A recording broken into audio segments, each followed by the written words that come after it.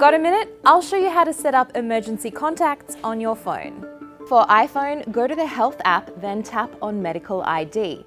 Enter your information if desired, plus an emergency contact. Toggle on the Show When Locked switch so the information appears on your lock screen. To see the details, lock your phone, then wake it up so it shows the passcode screen. Tap Emergency, then Medical ID, which shows your contact. For Android users, your phone may have a similar option. Open the Settings app, then look under Device and Users. Tap Emergency Information and go through to add a contact in the tab. To see the details when the phone is locked, swipe up and tap Emergency, then Emergency Information. If your Android doesn't have this option, there are many free apps that will set an ICE or in case of emergency contact. Just search for ICE in the Google Play Store. In San Francisco, I'm Lexi Savides with CNET.